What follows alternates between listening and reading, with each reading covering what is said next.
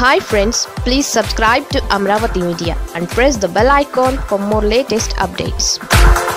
ESI కుంభకోణంలో Chandrababu Lokesh BJP shocking reaction.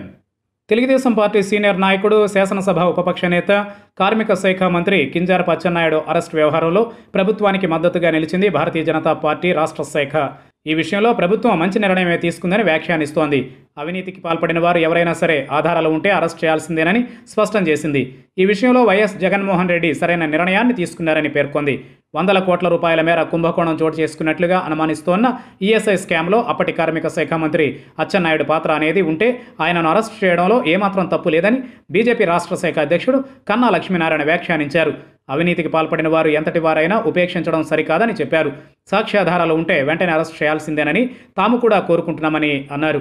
ESI scam వ్యవహారంపై అవినీతి నిరోధక శాఖ దర్యాప్తు ఆరంభించిన విషయం ఇదివరకే తన దృష్టికి వచ్చిందని బీజేపీ సీనియర్ నాయకురాలు కేంద్ర మాజీ మంత్రి దగ్గుబాటి పురంధేశ్వరి అన్నారు.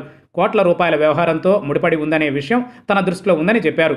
ఈ కుంభకోణంలో మాజీ మంత్రి అచ్చెన్నాయుడు పాత్ర ఉన్నట్లు తనకు తెలియదని అన్నారు. మీడియాలో వస్తోన్న వార్తలను చూసే తెలుసుకున్నానని ఆమె వ్యాఖ్యానించారు.